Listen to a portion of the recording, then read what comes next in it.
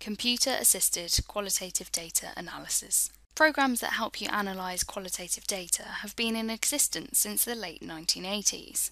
There are a number on the market, and while they all have differences, they all work on the same basic principles as set out in the slides on coding. Why use computer-assisted qualitative data analysis systems?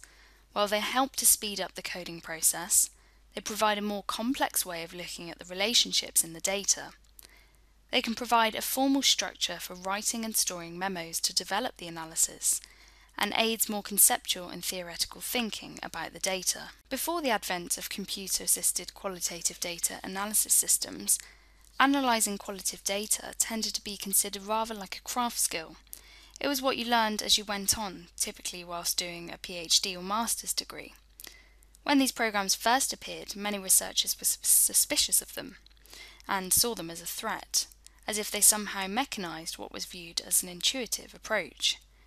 Admittedly, the earliest versions were rather clunky and limited, but the newest are much easier to use and have more intuitive interfaces, and they make the whole process easier, especially if you have a lot of data to analyse. Technology does not increase the likelihood of superficial analysis.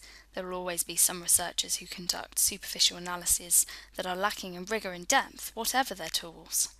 Researchers are more likely to take what they can from the software, as well as using manual methods rather than confining themselves to the limitations of computer methods.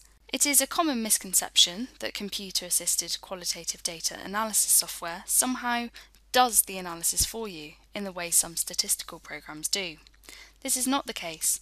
Although some may offer functions such as word count and word frequency, these are very blunt instruments and are not generally regarded as analytical functions. The importance of words is decided by their context in a sentence, not by the number of times it is used. If you are thinking of using computer-assisted qualitative data analysis software, look at the different programs available. Many of the manufacturers offer demo and trial versions. You also need to consider the cost, as some are expensive, but some also offer lower priced student versions. And make sure you pick one that feels right for you.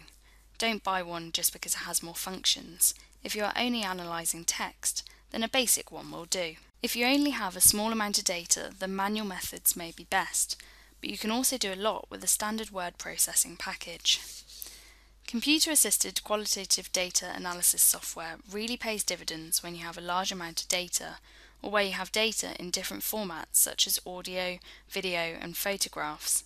And check the support materials offered on the websites to see if they are comprehensive and clear.